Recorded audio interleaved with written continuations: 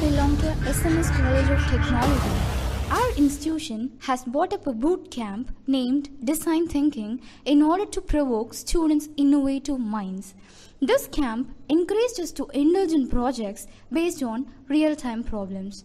The students were separated into different teams and we are one among them.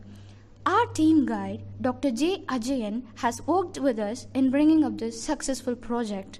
We have chosen the problem commonly faced by the truck owners. At present situation, to check the load capacity of the truck, it is mandatory to go to weighbridge.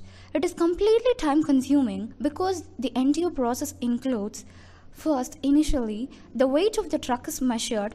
Then, the weight of the truck along with its load is measured. In order to find the load capacity, the difference between the former and later has to be found out. But this process is very tiresome and requires lots of man-work.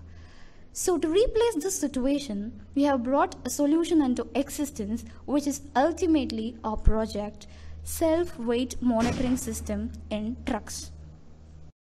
And the components that we have used in our projects are a load cell.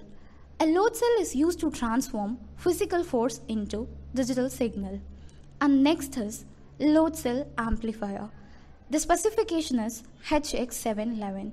It is used to convert digital signal into proper unit. Here it is grams. Arduino UNO. It is an embedded microcontroller which operates hardware on software input. LCD display. Here we have used LCD display to display our required output. Next is potentiometer. Here the potentiometer is used in our project to control the brightness of LCD display. Next is reset switch. Reset switch is used to calibrate the load or pressure. The working of our project is as follows. When there is absence of weight on load cell, initially it shows its minimum weight, that is 0 grams.